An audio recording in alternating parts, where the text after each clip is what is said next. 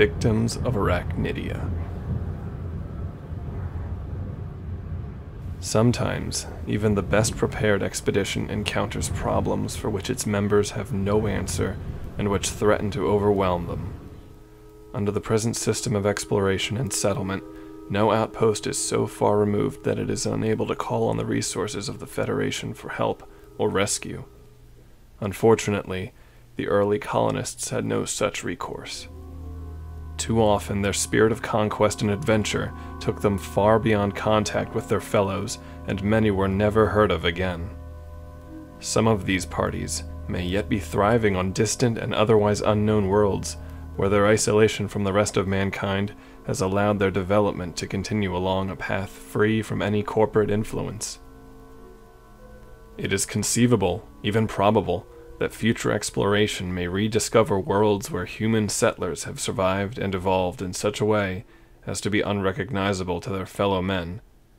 Others undoubtedly failed, in the face of threats against which they had no defense. One tragic example of this was found on the lonely one-planet system of Epsilon Hydrae, a G0 type dwarf lying 136 light-years from Earth.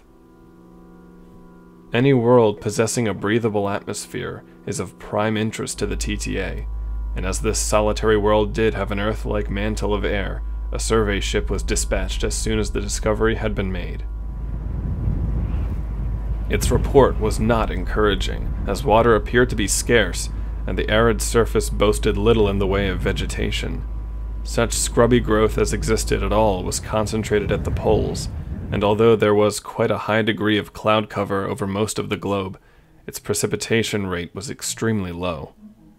There was little variation between night and day, as the small amount of light which penetrated the cloud banks from the small sun was weak.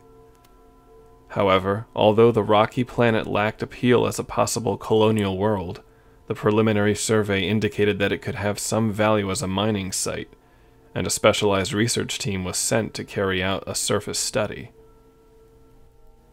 The geologists had spent over 3 uncomfortable months collecting samples and mapping the planet's surface before they turned their attention to one of the many mountainous regions of the planet.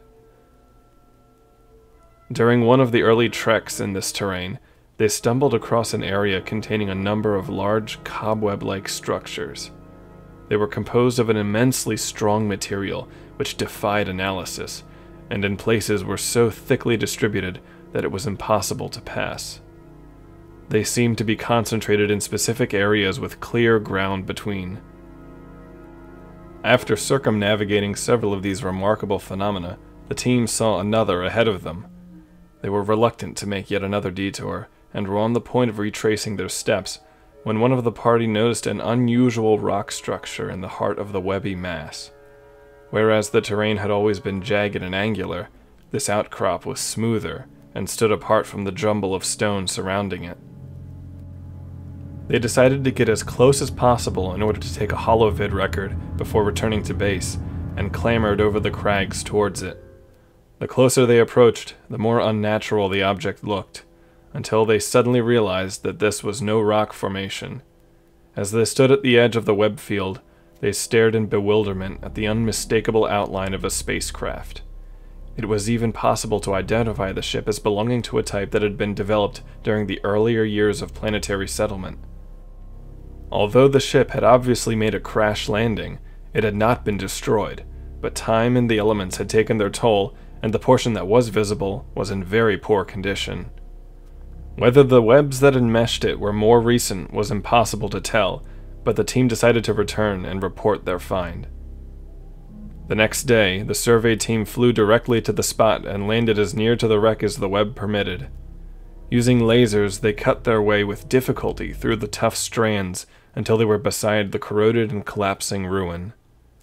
Items of old-fashioned equipment could be seen scattered among the rocks, but only the most durable objects had survived the centuries. The unfortunate passengers had probably died during the forced landing, and those that survived would probably have perished soon after, if not from radiation exposure from the reactor, then from lack of food or water. Knowledge of this planet's existence has only been gained in recent years, so it is likely that the settler ship was already in trouble and tried to land on the first planet it found. No fauna had been seen on the planet, and it was supposed that it was devoid of animal life, but bones found near the wreck demonstrated otherwise, as they did not belong to any species that the colonists would have carried. It was later learned that there were a few nocturnal creatures living among the crags in deep caves and fissures. The idea that one of them was responsible for the curious cobwebs was later disproved, as analysis found them to be a plant form which drew nourishment from airborne moisture and particles of organic matter. Nevertheless, their great similarity to the structures formed by the spiders found on Earth led to the name the planet is now known by.